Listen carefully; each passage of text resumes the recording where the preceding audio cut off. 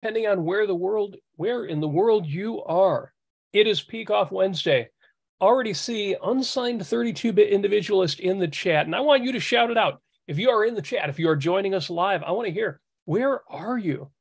I love these discussions, worldwide discussions, important discussions about Ayn Rand's ideas as brought to us by the man, Dr. Leonard Peikoff, and his book, his volume here, Keeping It Real, Bringing Ideas Down to Earth.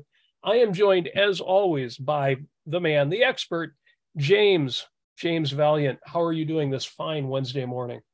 I am doing most excellently, sir. Thank you. And to everyone out there, buenos dias, bonjour, guten tag, howdy. It is great that we have a worldwide audience. And that is something special we do here at the Ayn Rand Center UK. So please join us in the chat with super chats. Hit like, subscribe, share, comment. All of that helps.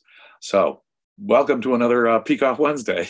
Now, James, this week, and I'm appreciating this as we come down from the Valentine's holiday, we're going from romance to art. Well, almost the same topic there, but big questions in literature.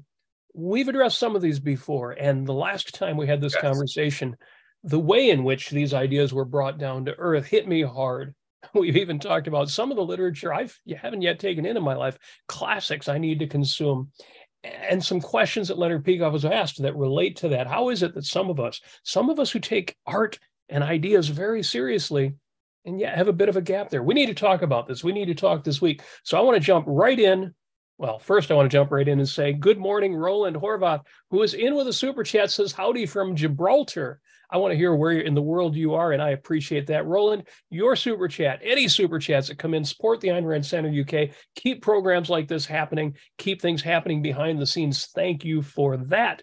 We have a different producer this morning. I want to welcome Irene to the production staff here. I mentioned that especially because Daniel is in the chat as well and says, wow, 10 months. Keep it real. So thank you to those of you behind the scenes. Let me jump into the topic. We're going to talk more about ARCUK and supporting us, but I love to see those super chats. Leonard Peikoff was asked this question, and this kicks us off in the topic of literature, art, the relationship to philosophy, and Ayn Rand's novels. Do great works of art, such as those of Homer or Victor Hugo or Ayn Rand, tend to inspire philosophical movements? Or is it the reverse? Now, James, you and I have talked about this, the question of which is fundamental, art or philosophy. And I'm gonna love Leonard Peikoff's answer here, because I think if you pick either one of those without going into some context, you've given a simplistic answer. Dr. Peikoff would never do that. He starts off his answer this way. He says, I would say it works in both directions, but the philosophy inspiring the art is primary. Now, that's how Dr. Peikoff starts out, and right away, that just gets the wheels in my head turning. For example, then, is it always that way? Is it mutually reinforcing, or is it more of a spiral history akin to the spiral theory of knowledge? He goes on to say Homer rested on a certain kind of philosophy, namely secularism, as his basic outlook, which is what made the whole Greek civilization. If you say Homer was the philosopher who originated a secular approach, well, that's great, and it makes him the genius of the universe, but then he was the philosopher who made possible a secular philosophy that made possible a work of art. Unquote Leonard Peikoff. James, again, right away, it would have been all too easy for Dr. Peikoff to point out, and it would have been true to say, well, philosophy is primary. But no, that's not, that's simplistic. That's not how it plays out. It is true that philosophy drives history, but I'm loving this answer.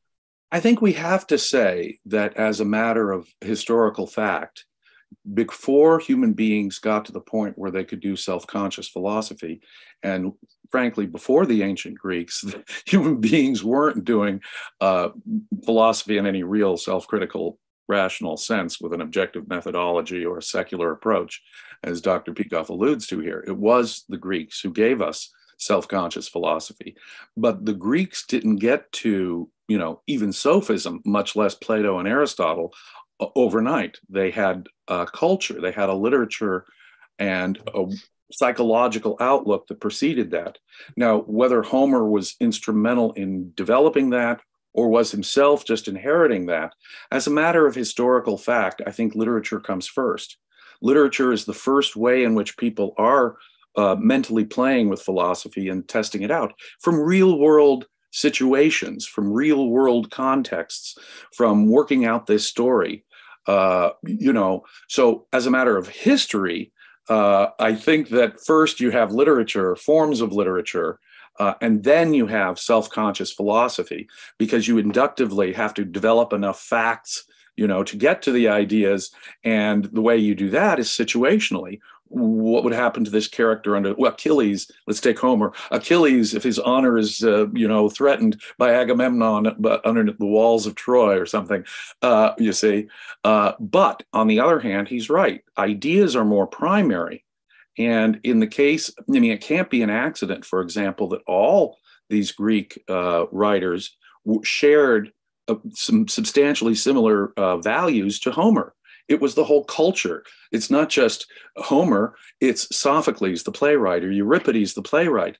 These artists are also expressing the values that ancient Greece apparently were the values that were primary for ancient Greece. Now, on the other hand, Ayn Rand said that, she had two tasks. Usually an artist can assume a set of values in a culture. Take Victor Hugo. He was a socialist. He was a Christian. I do not read Victor Hugo for that. I read Victor Hugo to experience his magnificent sense of humanity, his amazing sense of how humans are this glorious, noble creature that have control over their lives. I get his deeper metaphysical sense of life from it. That's why I read Hugo. And Hugo was simply accepting the ideas of his time. Ayn Rand realized she couldn't simply accept the philosophy of her time. So she had to both be an original artist and develop art that was an end in itself in contemplation, but also she had to explain a radically new philosophy in the process.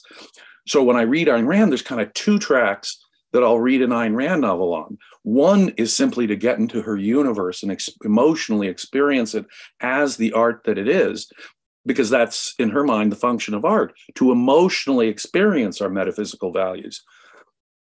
But then there are times, I admit, that I will pick up Atlas Shrugged, especially the speeches, but also some other subtle points where I'm learning a whole new philosophy that's being explained here. So because she realized she had to sort of do both, create a whole new philosophy to underlie this art. And in her mind, art is not didactic in purpose. I hope let me just shut up there. Well, it makes perfect sense. And you've given much of Leonard Peikoff's answer. I'll skip to the end where he says, well, I would say this: art is the greatest disseminator of philosophy that there is. It can produce a cultural effect that philosophical lectures cannot do. Take Uncle Tom's Cabin and the fight against slavery. That book did more than 1,000 tracts against slavery ever did. It's still true, though, that you can't have the art that's so influential without the philosophy that makes it possible. And that immediately took me to Ayn Rand and the Romantic Manifesto and the psychoepistemology of art. We will talk about, there are folks who come into objectivism with more of a literature, more of an art approach, and there are other folks who immediately read the nonfiction and say, that's all I need. And one book that is nonfiction, but sometimes is not given the attention it deserves by the nonfiction types, is the Romantic Manifesto. Oh, very much. One of the greatest philosophical books ever written, a revolution in so many ways. It has applicability beyond this, but, for centuries, in effect, human beings were trying to figure out what art is, why do humans engage in it, what is its psychological function, and Ayn Rand, in my view, is the first person that gave a good reality-based answer to that, that actually explains the psychological function of art for me, and I know everyone I know. But it's also has applications much, much broader. People get bogged down one of the distressing things about a lot of the way people discuss the Romantic Manifesto in my mind, I hope I can make this little postscript, they'll get bogged down in Ayn Rand's own evaluation of particular works of art or particular artists, and they can't get off that. If Ayn Rand had for example, had a view of Rembrandt versus a view of Vermeer, and that, some great artist thinks, oh no, Rembrandt was a great artist. Why is Ayn Rand dissing Rembrandt and praising Vermeer so? Yeah. Whatever your view of work by Rembrandt, and I'm not saying he wasn't a technical genius. Of course he was. It's not that your response to that work of art is not what Ayn Rand is even talking about. You may have perfectly valid reasons why that particular portrait of Rembrandt emotionally affects you. What I urge people to do is look at her reasons, look at the logic behind it. And, frankly, I do agree with her general perspective. So the reason why I'll read Atlas Shrugged purely for aesthetic reasons is so that I can experience psychoepistemology like Vermeer's, where there's this hyper reality, this clarity that stylistically she brings to literature as Vermeer brings to painting. So I can see the connection there.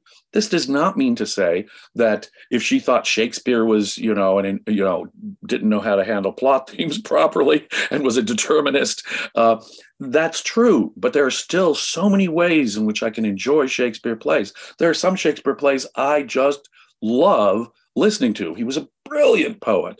And so I urge people, whatever their disagreements with Ayn Rand about Beethoven or Rembrandt or Shakespeare, consider her reasons for her theory of art. And you'll find that this is one of the most important nonfiction books ever written, in my view. Yeah, and art is so personal that I've seen that before, that reaction. Yeah. When Ayn Rand uses specific examples. If you need an antidote to that, read the Copper Pot story in Facets of Ayn Rand, or the episode on Copper Pot Objectivism that I and Amy Nasir have done, or just listen to Yaron Brook talk about his love of Beethoven. And you realize, even though Ayn Rand had her criticisms of these artists and their method and their psychoepistemology, that does not in any way take away from the genius, from the brilliance, from what they achieved, and from what you can take away from it. But yeah, exactly right. I'm looking at the chat. We have a super chat from Jeff Bannister, always one of the great supporters of ARCUK and always appreciated. And some of what Jonathan Honig would call the philosophy posse are in the house. Emmanuel is in the chat. Apollo Zeus is in as well.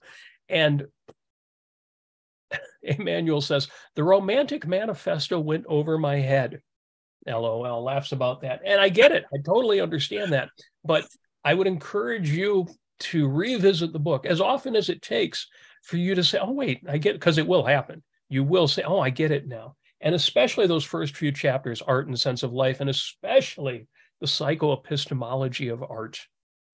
Here, let me give you a quote from the psychoepistemology of art that will give you an overview of what we're talking about today. Just real quick, from Ayn Rand, art is the indispensable medium for the communication of a moral ideal.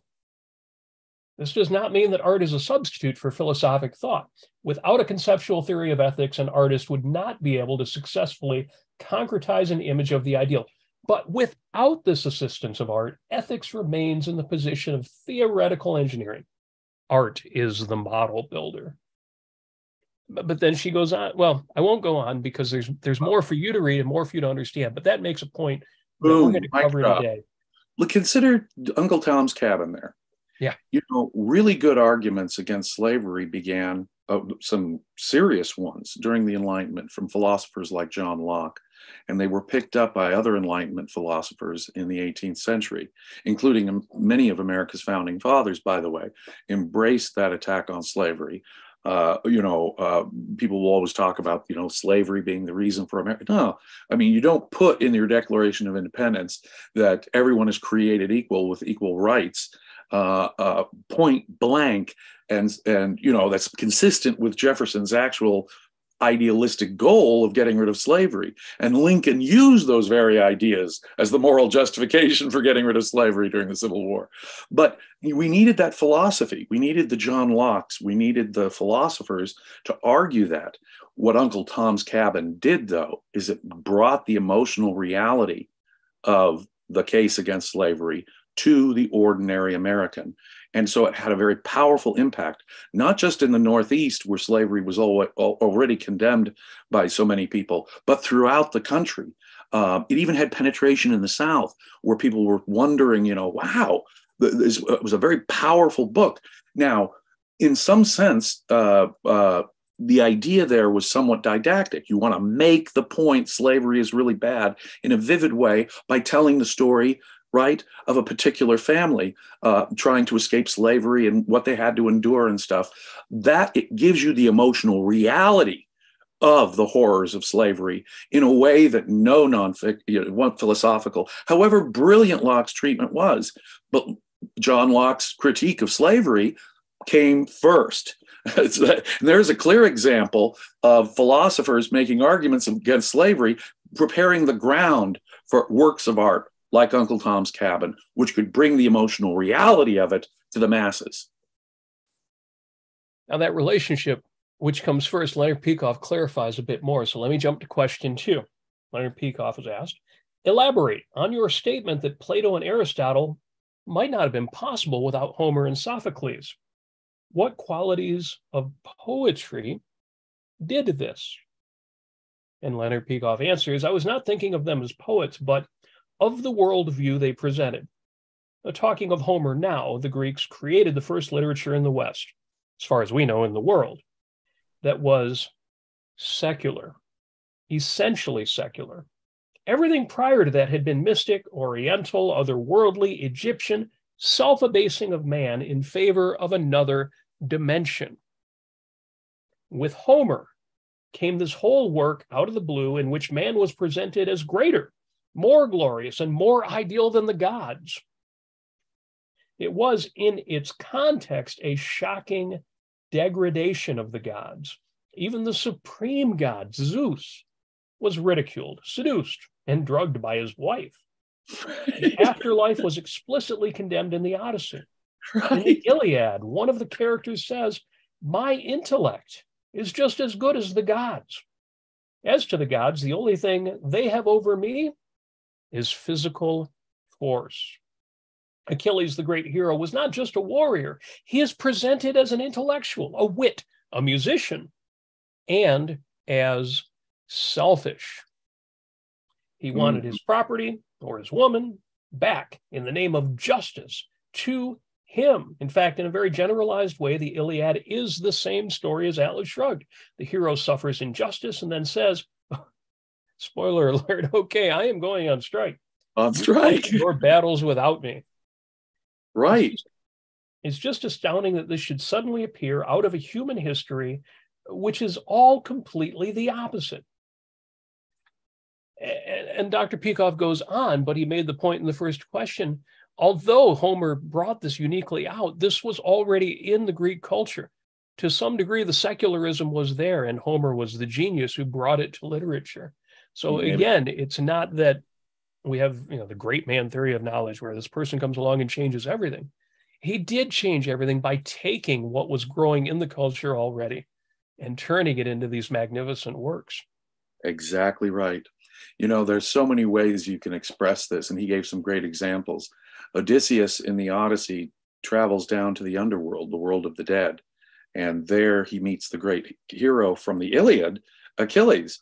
And Achilles explains to him that he would rather be a slave on earth than be king of the dead. Odysseus is saying, gosh, you were the coolest guy on earth. You must be a real rock star down here in the underworld. And Achilles says, no, my friend, it isn't. Odysseus sees the ghost of his mother, his recently dead mother. He tries to embrace his mother. Poof, he can't, because, of course, she's just a spirit there. And that we see the miserable, sort of shadowy, vague existence. The afterlife is not what's important. Perhaps equally revealing is when Odysseus is fighting a battle and there's two people who come up to him begging for mercy because they're fighting on the other side. One is a priest, the other is a poet. Achilles kills the priest, or Odysseus kills the priest and spares the poet. Now, wow, what does that say about Greek culture there? Absolutely true, that what's being said here. And is most definitely, when you read the, my wife and I are listening to an audio version of Richmond Lattimore's translation of Homer's Iliad. And there can be no doubt that the focus of the Iliad is about worldly matters, about this earth. And the focus is all there. You know, it's not just Homer who criticizes the gods. And in the Iliad, yes, Hera seduces Zeus, and it's pledged to get him away from the battle so the Greeks can win. She's using her feminine wiles on Zeus, and it works. But, it's not just Homer who's critical of the gods. It runs through so much of Greek literature. By the time you get to the Athenian playwright Euripides, his plays routinely criticize the gods. How dare Apollo have taken advantage of this young woman? How dare the gods have put us in this situation? How unfair it was to this woman that the gods set up this situation. Euripides, as a literary, as a playwright, is an outright critic of the traditional gods of Greece. This is a unique culture. And it's great literary expressions in Sophocles, Euripides, and Homer all express this same secular approach to values that Dr. Peikoff is talking about, and it's for real. Now, in the chat, Jeff Bannister is in with another super chat, and he has a comment with a question. He says, you would think it would be easy to write a popular book. And he says, explain why Henry Dorn had such a tough time in The Simplest Thing in the World. Without spoilers, I suppose. That's a tough one to do without spoilers because... Without spoilers, yeah. Because it doesn't have a plot. It has a flow and a theme, yeah. But the climax is essentially the end of the story, and it's boy, I'm trying to think, how would you describe this without spoilers? You've got a writer who's clearly very intelligent and has great ideals, and he's been writing high literature, to use that phrase without much definition. And he realized that he can't get published. Nobody's interested in his work. And he's brilliant. So in theory, it should be easy to take that brilliance, scale it down, and write something popular, something simple, something that people would embrace and not get bogged down in this high literature he's producing, these great works that he's capable of producing. But yeah, how do you get Howard Roark to build Manhattan Bank building? Yeah, Ayn Rand, the advice Ayn Rand gave to young writers is very much the opposite. Do not try to write a bestseller. Do not try to please the crowd. Do not try to appease publishers. Do not try to, if you set out to write a bestseller, you're probably hobbling yourself from actually being able to write a bestseller in Ayn Rand. But Ayn Rand wrote bestsellers. Her Atlas Shrugged and The Fountainhead have sold millions. Her first super great success was The Fountainhead, which had been rejected by a dozen publishers. Too intellectual, to this, to that. I'm sorry, no one's going to buy these radical ideas of yours, Miss Rand. And so 12 publishers rejected The Fountainhead as too original or too intellectual, in effect. And Ayn Rand still did not give up on it. And it became a huge bestseller. So Warner Brothers bought the movie rights for some huge amount of money and made a big Gary Cooper movie out of it. So it was a huge success, appearing on the New York Times bestseller list years after it was first published. Now, how do you do that? By not setting out to appease the critics or the publishers or the masses or to write a bestseller. She was going to write the book she found interesting, characters she found absorbing. And I got to say, that's it. When I read an Ayn Rand novel, it's because I find the characters unlike any characters I've ever read in any other story. They're interesting characters. She places them in interesting, dramatic situations, which reveal their characters in such vivid ways. That's why I read Ayn Rand's novels, is to get that sense of things. So, yeah. If you have something, especially if you're an creative artist, to the extent you're creative and saying something new, you have to believe that what you're saying in your connection with reality and the values you're trying to get out there. You can't use other people's opinion, because you'll just write the standard pulp, same old, like a romance novel, a Barbara Cartland romance novel, the same plot over and over and over and over again. It's not really much art. It's just a rehash of the same kind of thing. And there are people out there who like, reading the same story over and over again, but I find that kind of boring. It reminds me of a scene in The Fountainhead in which Peter Keating is talking to Howard Rourke and his latest success, and Keating is telling Howard Rourke, I love you, Howard Rourke, I really do. And one of the things I love is that this kind of success that Peter Keating is achieving, this is not for you. You don't get it. And I love that about you. And yet he also loves that about his own success. It doesn't translate. The great thing about Jeff Bannister's question and that story, The Simplest Thing in the World, it isn't just about writers. The reason why Henry Dorn keeps trying to dumb down his ideas or think of what would be popular and keeps running into roadblocks. He has a great idea. Okay, here's what would be popular. And then he thinks about it. He thinks about what would be interesting, what he wants to produce, what he wants to put out there. And no matter how he tries, at one point, he's like, oh yeah, what about the woman who's, is going to be this provider? Oh, to hell with that. I don't care about that. I've got this great idea. This is what I want to do, this thing I can do. A more original idea. But when Peter Keating says to Howard Rourke, this isn't for you. And I love that about you. What he's saying is not just you can't enjoy my kind of success. You literally couldn't experience. You can't think that way. You don't have a mind that even if you tried to follow it down that other path, you can't go there. And I think the simplest thing in the world makes that point. It would take a longer story to really, make it visceral and you could see it. But you see that all throughout The Fountainhead. You can't force yourself to be less than you are. Right. If you were a good writer, the hardest thing in the world to turn the title on its head would be to be bad, to be uncreative, to be non-creative, to give the standard pulp that someone expects. That would be, in effect, denying the whole motivation for being a writer in the first place. He was a writer because he had something unique to say. He had creative, interesting plots he wanted to talk about, far more interesting than the junk that he knew would likely be easy to publish. And that's what he's trying to do, become successful. Now, I have a friend who is a novelist, and I have to say, one of his novels was a very creative attempt at writing, in effect, violating Ayn Rand's rule, in effect. I'm going to set out to write a bestseller. Now, in the course of that, he smuggled in all kinds of creative ideas. In the course of that, he smuggled in even creative literary techniques that sort of would go under the radar screen of a standard fiction thriller. It had the surface of look of a thriller, but if you go deeper, so that the book could be read on different levels. But even there, you see, he couldn't. He sets out to write a bestseller. Before he's done with it, he's saying radically, the villain is the environmentalist, or I'm going to do something so terribly unconventional that people are going to be, whoa, this is not like anything I've ever read before. And I think that's the curse and the blessing that being a creative mind, a creative artist involves.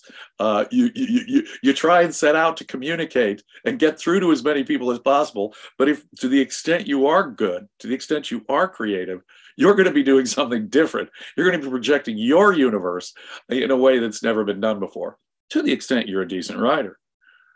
Yes. Now, that story, The Simplest Thing in the World, as you point out, which Jeff Bannister asks about, is included. It's not in the early Ayn Rand or her short story. It's included in the Romantic Manifesto because it provides a brilliant example of exactly what she talks about in the book. That story is now available online through the courses on the Ayn Rand Institute.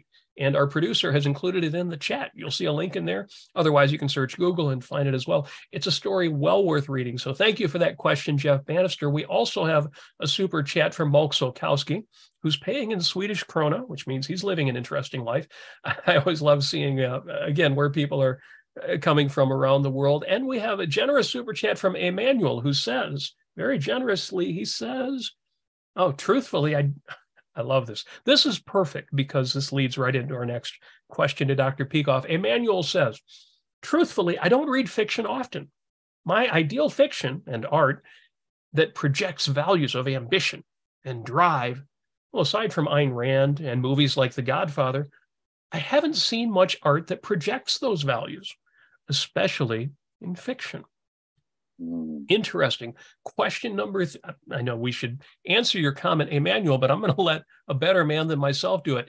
Question number 3, Dr. Peikoff was asked, well, is it true that there is a tendency among objectivists to discount the importance of art and read nonfiction over fiction? Well, Emmanuel essentially asked the same question. Right. And Dr. Peikoff says, well, I think based on my experience, that there is some truth to this. As people see it, well, they have a choice between modern works and classics, and the modern is mostly junk, and the classics for most people are too long, too hard, and too different in setting. And those people want fiction that they can read with enjoyment. He says, I think another factor involved is that people compare any potential novel to the works of Ayn Rand and say, well, this is no good, so I'm just going to give up the field. But that is a mistake. There are treasures in general fiction that aren't even romantic novels, but let alone The Fountainhead or Atlas Shrugged, but which are miles above TV, including the inspiration they provide, something nonfiction cannot give you. And then he says, and this is one for you to look up if you have not heard or read this yet. I gave a lecture, Leonard Peikoff says, to which I'll refer you, titled The Survival Value of Great, Though Philosophically False, Art. I'll repeat that. The survival value of great, though philosophically false art. And he says he used Dostoevsky and Tolstoy as examples. These two are certainly not benevolent or romantic, although in a sense you could say Dostoevsky is a negative romantic. And reading them is certainly nothing like reading Ayn Rand. On the other hand, I think you get a real pleasure in its own way out of the tremendous purposefulness of the exactness of the writing, the fullness of the characters. I get great pleasure out of that, much more than reading nonfiction. Much more. And that to me is, that title, the survival value. It's not the great value, the pleasure, the enjoyment, but literally the survival value. And I don't think that's an exaggeration of great, though philosophically false art. Now, for those of us who don't find it in great literature, of course, we find it in other places, but it really is a survival value to periodically reinforce and enter a universe of those ideas. You know, if I can quote Ayn Rand's play Ideal, which you can find in the early Ayn Rand, you know, a spirit needs fuel, and a spirit can run out of fuel. And just as I need food as a survival value, so I need spiritual fuel for my survival to motivate me so that I can enjoy life, so I can see my experience, emotionally experience my deepest metaphysical values as a reality to keep me pursuing them in the long run. If I'm pursuing a multi-year goal, you know, whether it's 3 years, 10 years, or 20 years, I need constant emotional reinforcement. Now, yes, Holly, my wife, the love of my life, is an important aspect of that fuel. My dear friends are an important aspect of that fuel. Aspects of reality can be an important aspect of that fuel. But to really, there's something unique about what art can do in terms of making a high philosophical abstraction so concretely and emotionally real that it is that value that is I'm experiencing in effect. And sometimes it is the critical message that I need, not didactically, but emotionally. And that's, I think, the big distinction between nonfiction and fiction. I have known objectivists who, I read Introduction to Objectivist Epistemology, Virtue of Selfishness, Romantic Manifesto. Okay, New Left, Philosophy Who Needs It. I get it. I get her ideas. And at one level, you can get her ideas from reading that stuff. And, in effect, after The Fountainhead and Atlas Shrugged, she spent the rest of her life explaining the philosophy that is implicit in those two novels in nonfiction essays, which with greater exactitude and precision explain those ideas. As Ayn Rand many times points out, a novel is not a textbook for philosophy or morality. It is, it's a projection of our deepest metaphysical values, but it is not some philosophical textbook that's going to make all the proper definitions and all the correct distinctions, lay out the hierarchy of the development of our knowledge. No. For that, we need nonfiction, we need philosophy, but none of that nonfiction can give me the emotional fuel. You really have to think about it, and then how will this affect my life? And I suppose that could give me emotion, but how far, what a mental chain to get there. Whereas in a work of art, boom, right in front of me, I experience the concrete, I experience the value itself emotionally. And I don't think nonfiction can be spiritual fuel. We were talking about the spiritual last week, because the spirit is a much broader concept than just, say, cognition. And to appeal to the whole range of my psychology, my entire spirit, I need art. Comparatively, nonfiction, while it is more fundamental and in one sense indispensable, in another sense more important, because I got my thinking straight first, all that being true, it cannot do what art does, which is of survival value, which is at least of equal value within the whole context of my soul, that emotional experience of my deepest values. Outstanding. There is a link in the chat put up by our producer to that course, The Survival Value of Great Though Philosophically False Art. Now, that was originally presented as a lecture. It's just under 2 hours long, but the course version on the Ayn Rand Institute's website that link goes to also includes part 1 and part 2, so almost 3 hours, of Leonard Peikoff's discussion, Poems I Like and Why. Now that title, Poems I Like and Why, it's so casual and kind of almost sweet. You won't know until you listen to it. When Leonard Peikoff tells you why he likes a piece of poetry, we're talking about a rich explanation that will take these great works and make them even greater for you. So I heartily encourage you to follow that link in the chat to the Ayn Rand's version of this, again, set up as a course with all 3 of those parts: the survival of value of great though philosophically false art, and Poems I Like and Why. It brings to mind 8 great plays, which Leonard Peikoff presents, the play version of the Poems I Like. And they're so good, and it's so easy to think, well, this is art, it's kind of extra. No. Well, when I was still participating in those Saturday night sessions at Leonard Peikoff's home, one of the last things I did there was read these great plays before he came out with this lecture. And he was planning this lecture and thinking about this lecture on great plays and stuff. But we got to read Antigone. We read Corneille, and we read Shakespeare, Othello. We read these great plays, and Dr. Peikoff, we went through it. And in each case, we could knock out the philosophical errors like it was no problem. But then he would redirect us onto the values that are being projected there and how they're being dramatically projected and how they affect us. Poetry, another wonderful interaction I had with Dr. Peikoff at this time. I had the chutzpah, I don't know where I got it, to announce one day that I had the objective definition of poetry. And you tell a philosopher you've got an objective definition. Jim, tell me what and I explained, my definition and so forth. And one of the proudest, I'm going to boast. One of the proudest moments of my life was when, after that discussion, he said, "Can I steal that definition?" And then I Ooh. and then I later saw it appear, and then I later saw that same idea of poetry appear not only in his discussion of poetry, but in the 75th anniversary introduction to Anthem. So I had this wonderful glow of pride with it.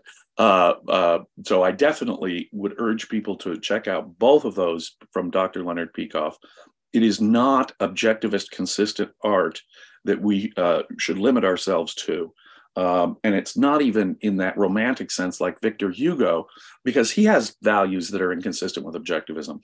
I mean, step outside our values altogether. Read Othello, and tell me that you just don't get a chill up your spine with the evil envy of Iago. Read Antigone by Sophocles and tell me, even whatever her ancient religion and religious values were that were motivating her that an objectivist wouldn't agree with, tell me you're not inspired and moved and horrified with catharsis, as Aristotle would say, at the fate of Antigone. No, all of those kind of things can be vital emotional fuel, and too few objectivists take advantage of that amazing value out there. We can find examples of greatness in nonfiction, in history. Right. What we don't see, even though it's there, it's not part of the story. We don't always see the bravery. We don't always see courage. We don't always see passion in the way that art brings it to us. And we all need more of that in our lives. Right. It's that emotional fuel. Don't forget, the mind, it's important to get our ideas straight. It's important, especially to get philosophy straight, because it underlies everything else. All that is absolutely true. And there's no substitute for rational cognition. But rational cognition itself needs motivation. Rational cognition itself needs reward. And we get that by experiencing emotionally our values as concretized by an artist, a great artist. Yeah, the happiness that is our goal in being rational and productive and honest and having integrity, the happiness is all too, it's quiet, it's personal, it's internal. It doesn't shine out of the friends and family and great people we know. It shines out of art. Art shows us you can do this, you can experience this, you can have a piece of this. Again, art does something that nothing else does. Let me, where was I? Oh, I wanted to give the ending of our question number 3 about objectivists choosing nonfiction over fiction, because I don't want, Emmanuel is in the chat here saying, Peikoff is about to lay the hammer on me. And then he says, actually, Peikoff did lay the hammer on me. Leonard Peikoff wraps up his answer by saying, oh, he's laid hammers on me before, I can tell you, and in person. But I've grown every time from it. And I want that, just like, I want the dentist to drill. I say thank you. Yes. Yes, please fix that. Right. And he says, you might say, I want to get my artistic fulfillment from some other arts, like music or painting or whatever. And Leonard Peikoff says, there's nothing whatsoever wrong with that. You certainly don't have to give up fiction. I just think personally you're missing out on a lot if you do. Right. So again, this is not intended to be judgmental. This is simply useful. It's powerful, and it's true. He says, I think the one probable reason, over and above what I've said, for people giving up on fiction is that they've given up reading. As a result of American schooling, so much is visual. Email is basically sentence fragments. Text messaging makes even email look like Shakespeare. It's becoming a non-linguistic culture, and therefore reading of any kind that is not mandatory for factual information is something people don't want, something I think is a bad sign. But I do say that if you don't like it, there's nothing immoral about not doing it. Yeah, it's unquote Leonard Peikoff. It's just a massive missed opportunity. Right. I mean, I would say if they're aware of this issue, it would be immoral to ignore an important value that they could have. I'm an egoist. Get everything you can out of life. Don't let anything that's important to you go by. You want the most. On the other hand, I wouldn't call it a moral issue if they don't know, they can't experience that. But there, I would just encourage people to go read a bunch of fiction, read different fiction, read detective stories, read. There's so much out there in literature that while it's not, philosophically creative, it's still a wonderful emotional fuel. In fact, we may philosophically disagree with aspects of it. A friend of mine just read to me a bestseller they turned into a movie that was much inferior called Ender's Game, science fiction about a little boy who, in effect, saves the world from alien invasion. It was a spoiler alert. I had tears coming down my face reading when a book was read to me that I philosophically had some significant disagreements with. And yet, despite those philosophical disagreements, there was something that the author was chiming into that had me in tears, moved profoundly by this, in effect, science fiction book aimed at youth. And it still was emotional fuel for me. So please, people, keep reading. And it keeps your mind working, and it keeps that evaluative mechanism, which is the whole function of art, nice and greased and oiled. A very, very important thing. Sometimes people who are just nonfiction people, they start reflecting that they start losing that motivation, that passion. And you got to keep that spark alive, folks. And nothing can do that better than great literature. And I've got to say to folks who don't feel this, let me tell you, and you won't feel it, and you might not agree with it, but you'll remember this and maybe test it. When you consume great art, it's not because, well, you should consume great art and you'll get something out of it. It is an end in itself. It is a pleasure. Right. I have a standing, people, there's a common question in podcasting. People will say, what's your most gifted book? What have you given out the most often as a gift? And, now we have the free books program, so we don't need to give out copies of the Fountainhead. But my most gifted book is the Cyrano de Bergerac, Rostand's Cyrano. And the Brian Hooker translation. That's a great choice, Mr. Nasir. you picked one of my all-time favorites on just a purely emotional level, just a purely spiritual fuel level.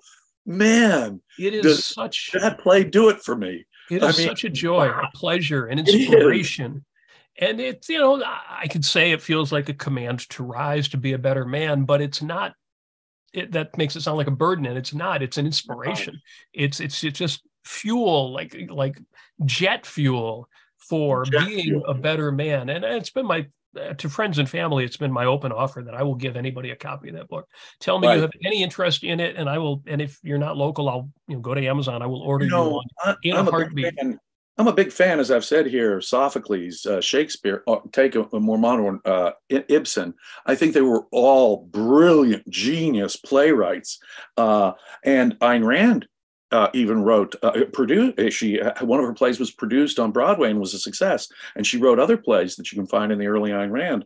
And I will include Ayn Rand's plays in this. I think Cyrano de Bergerac is the greatest play ever written, even when I have my slight philosophical questions about that. And I know Lisa Van Dam will correct me on some of that and get me to a better place on that. But even even in my old state where I thought, okay, there's a philosophical disagreement here, that is comparatively irrelevant to the tremendous emotional, like you say, jet fuel that is Cyrano de Bergerac. It is one of the most amazing experiences of my life to be able to read it or to see it performed on stage. Amen, brother Robert. It's one of the greatest gifts we've ever received. Jeff Bannister is in the super chat generously again and says, I had heard the term loose cannon many times when someone referred to me. Well, loose cannon, what does that even mean? We hear that a lot. And he goes on to say, I never had it expressed better than it was in 93 on the ship by Victor Hugo. Right. Wow. What is a loose cannon on a rolling ship? Whoa. Yes. What will a loose cannon do? Right. But I think many of us fans of Ayn Rand are probably used to being called loose cannons when we're the very opposite. We are the logical, reality-grounded cannons. But because our ideas are so radical, we just have to get over the idea that people are going to call us crazy in various forms. I would like to think most of us are properly chained to the deck. Yes. Well, thank you for that, Jeff. Let me jump to question number 4. We'll see if we get all 5 of these in. There's so many good insights here. I've made notes here I haven't even gotten to. But question number 4, because there's something to watch out for and something our nonfiction fans might accuse some of us of. Can reading Ayn Rand ever be escapism rather than legitimate refueling? Okay, well, obviously it's going to depend a little on what we mean by escapism. Leonard Peikoff answers, anything can be escapism if by that you mean getting away from the dull, depressing scene around you to something better. For instance, sex can be escapism, and perfectly legitimately so. Right. And it's very common. Oh, in bomb shelters, he says. Well, that's interesting. Bomb shelters are a little before my generation, but I remember them. I remember, and the idea that, when you are, well, anyway, let me read Leonard Peikoff's answer here. For instance, sex can be escapism, and perfectly legitimately so, in bomb shelters. And it's very common there because people think they're going to die at any minute. Music can be escapism. That's the classic situation, right? I mean, you only have so much time. What are you going to do? We may only have hours left to live. Right. How shall we wrap up this? Right. How do you want to go out, right? They're having fun with that in the chat. Christopher Smith says, that's why I built mine. Music can be escapism. Having a steak when everything is awful can be escapism. And then he says, I think the real question is, right, what is the bad sense of escapism? In other words, the refusal to face reality, an act of evasion. I would say in the sense that Ayn Rand is a romantic, it is not an escape because she's a romantic realist. But it is escapist. It is bad just to read and reread her, turning away from the world, living a meaningless life, and just coming alive only when you read her. Well, you've given up then. You've tired of reality. You've taken her as a substitute, not as a fuel for moving on, but as a world in which you can stand still. So I would say don't do that. Well, for a short while, this is Leonard Peikoff, for a short while, when you're young, well, it's okay. When I was 16, I just read the Fountainhead over and over and over again and didn't do anything else because, well, I had no idea what to do. And I did not want the world around me. Well, I got to finally memorize the book, but I came out of that. I wouldn't do that as a continuous way of life. I have to admit, I can quote long passages from the Fountainhead just from memory. And I hope I never really, completely lost myself in the book. I've just read it so many times. I've seen that, and I've even experienced a little bit of it. The thing is that fiction can be escapism because it's escapism from reality. I mean, I think that a lot of people, and we have examples in the last century, of course, the rise of purely fantasy literature, such as J.R.R. Tolkien's. There are people who read that stuff precisely because it is not this reality. And it takes them away from that. But whatever value there is to Tolkien is obviously, there aren't elves and dwarves and magical swords and whatnot, dragons. It's the metaphor, the allegory that Tolkien always said his book wasn't a moral allegory. If it's not a moral allegory for your life, then what is the point of all these dragons and elves and so forth?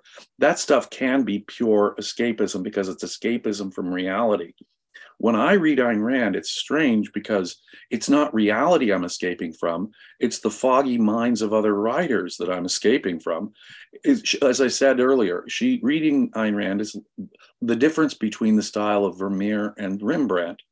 She gives me this sense of hyper-reality, ultra-clarity.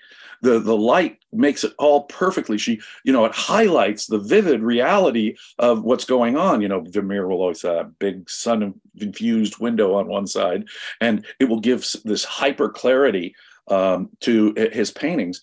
And in that sense, it's reading Ayn Rand is not escapism. Now, do I like to live in the world of Ayn Rand's values? I absolutely do. I'd like to live in the world of her metaphysical values and what she regards as important, that doesn't mean it's an escape for me. Quite the opposite. I feel like I'm returning to a clearer view of reality when so it's it is the realism part of the romantic realism. You see, romanticism in its extreme form can lose touch, cut anchor with reality. And I think that does become the motive for some people, just to get away from anything that they know. Now, in one sense, your boring life around you, there's nothing wrong with getting away from that and considering and contemplating as an end in itself something more interesting. That by itself is not escapism. That by itself is not escapism. What are you escaping? What I'm escaping when I read an Ayn Rand novel is the fuzzy unclarity of other writers' thinking. I have to say. Well, speaking of escapism, and one final question here. Incidentally, our producer reminds us, if you're enjoying this show, please give it a like. Click the thumbs up button on YouTube. That is going to help more people see the show. It'll show up in more people's feeds, and that is greatly appreciated by us. If you like it enough, share the show. Click that share button. You'll get a link. Easy ways to share it to people. More people will have the opportunity to enjoy the discussions that we are having here today. And I'm going to wrap up that discussion with question number 5, because Leonard Peikoff was asked, is it wrong or irrational to identify with someone like a character in a novel? Well, if it's wrong, I don't want to be right. I know. I always say I want to be Howard Rourke when I grow up, if that ever happens. Exactly. So Leonard Peikoff we answers. don't literally mean an orange-haired architect. Right. You know? Well, but I think if we've been in objectivism long enough, we've seen those extremes, not necessarily of dyeing their hair, but of people dropping what it was they were interested in and saying, oh, I should be an architect. Right. We have dye their hair orange. And dye their hair. Why not? Why not? Lord knows my hair has been multiple colors before. Leonard Peikoff started his answer this. He said, identifying with a character simply means, well, that you see some important similarity between you and that character in their thoughts, their feelings, and their actions. And it's not always so. You may read a book with great characters or bad characters and not feel any similarity. But sometimes a character is drawn in such a way that you think, wow, we have a lot in common. Even if you have big differences, that doesn't change the fact that the similarities are real and you identify with them. That is perfectly rational. You're simply responding to a fact. It's certainly not wrong to grasp your similarity to another character. Now, when I read The Fountainhead as a young teenager, I definitely identified with the character Dominique.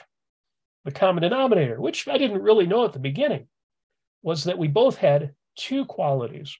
We were both idealists, and we were both bitter at the hopelessness of ever achieving ideals in the world.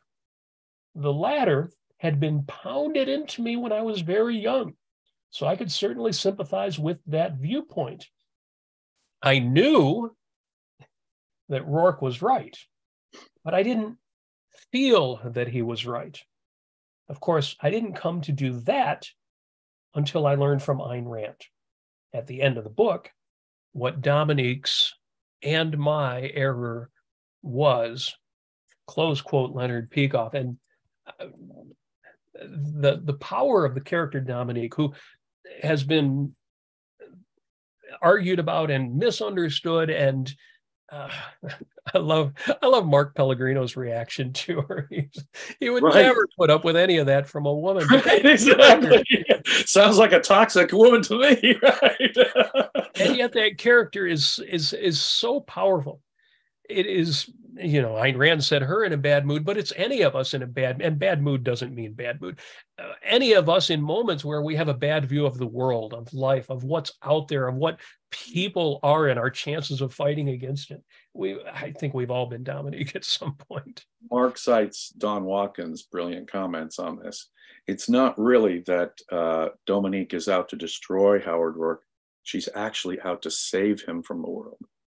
And when you grasp that, she has this sense of the sanctity and importance of Howard Rourke's work to such a degree that she can't, as it's so beautifully said in The Fountainhead at one point, she can't stand the idea of someone hanging their dirty laundry in front of the Stoddard Temple, one of Howard Rourke's buildings. It's a sacrilege, you see. As far as she'd rather it never have come into existence rather than see someone hang their dirty laundry in front of it.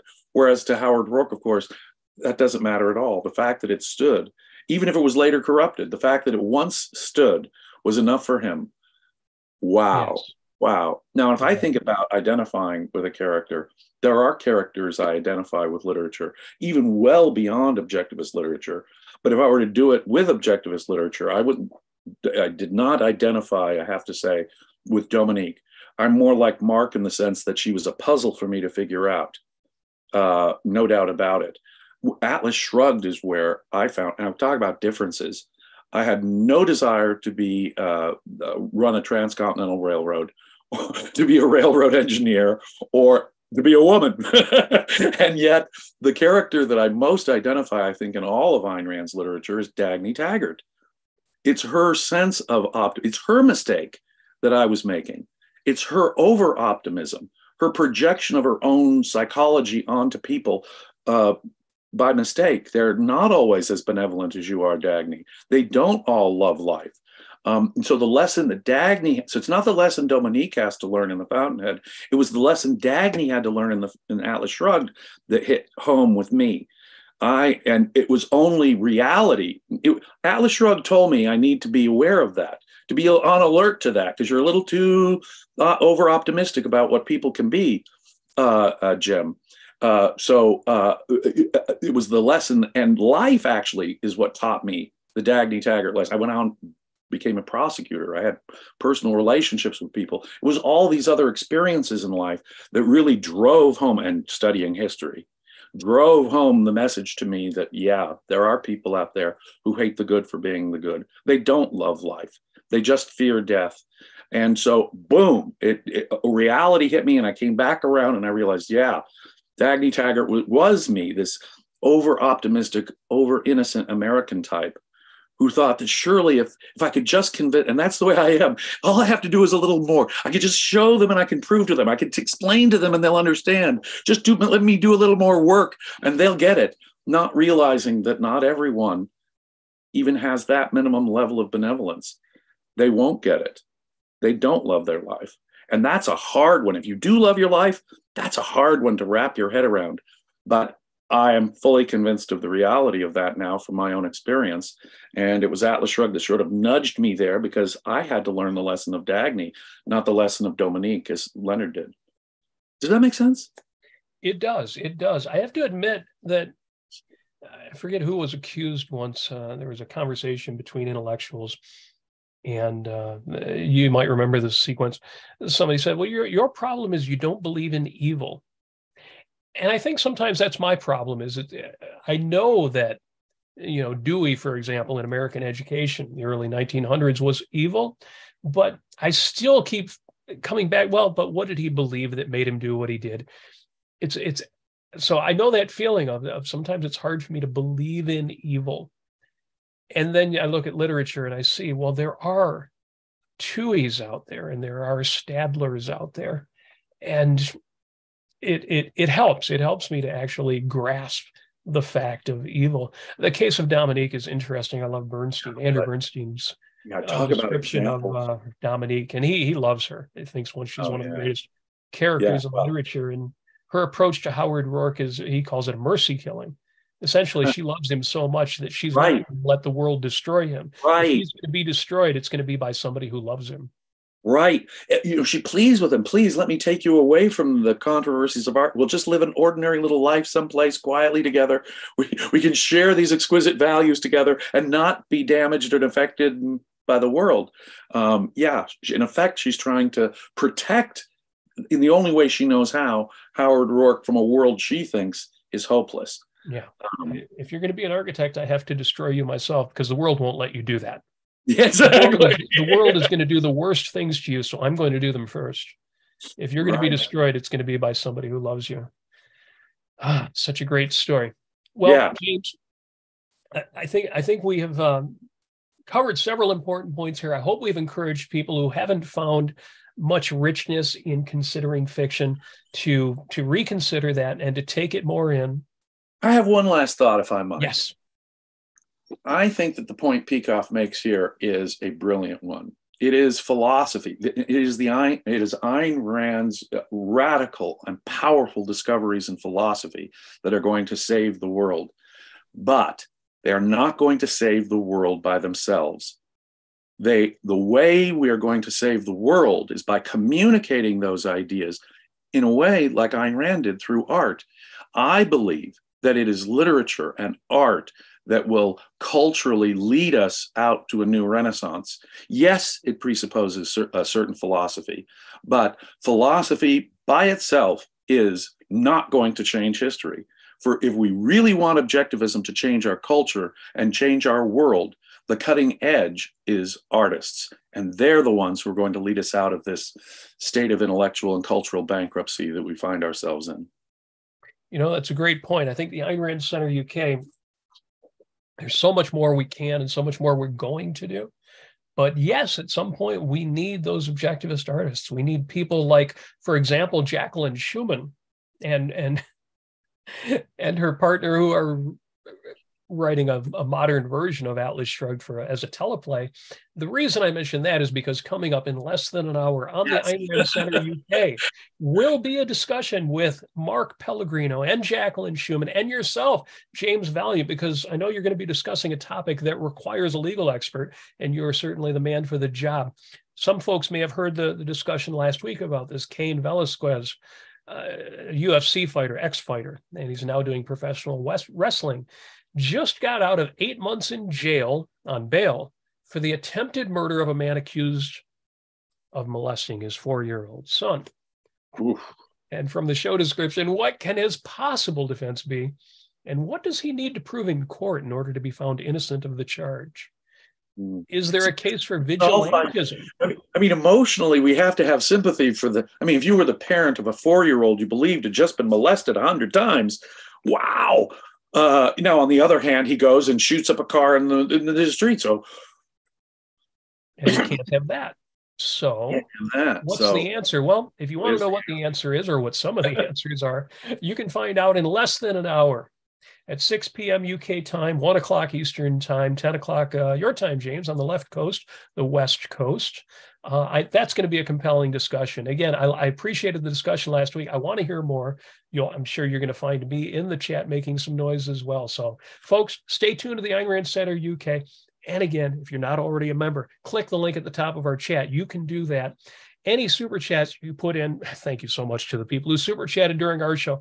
Any of them that you put in on this show, and especially on that episode, they all go to the Ayn Rand Center UK to support outstanding program like this. James, you have really risen to the challenge, as we lost one of our greats. Rucka Ali has gone on to other aspects of his intellectual journey. And although we miss him, some of the shows since then, as you all have risen to the challenge. Mark, I think, is picking up the slack in such a wonderful way, and I really enjoy our conversations. And I think Jax's involvement has really made the conversations much more interesting. So, the daily objective is not to be missed these days, folks. I always rail against cliches, and I hate the expression "take it to another level." But I've got to say the TDOs over the last couple of weeks have really been a cut above, and so I'm looking forward to this discussion, folks. 52 minutes away. Join for that. James, thank you for this discussion today. We've talked about philosophy and literature before. It's always interesting to me to consider which is primary and return to the idea that, well, philosophy is primary. Philosophy is the driver of history, but it is circular, it is spiral, it is constantly mutually reinforcing. Our greatest philosophers were reporting on their ideas that arose out of the culture of their time. The great originators were taking in the facts. Reality ultimately is the ultimate fact, and that's why I believe in progress. I believe there's a reason why a great thinker like Ayn Rand could only have arisen in the 20th century, and it's the responsibility of the rest of us to both make our lives as good as they can be and to carry that forward. James, thank you for an outstanding discussion. Thank you, my dear friend. This was insightful and fun. We will be back next week, next Wednesday, for another Peikoff Wednesday. In the meantime, I will see you all in less than an hour. watching the Daily Objective. Take care.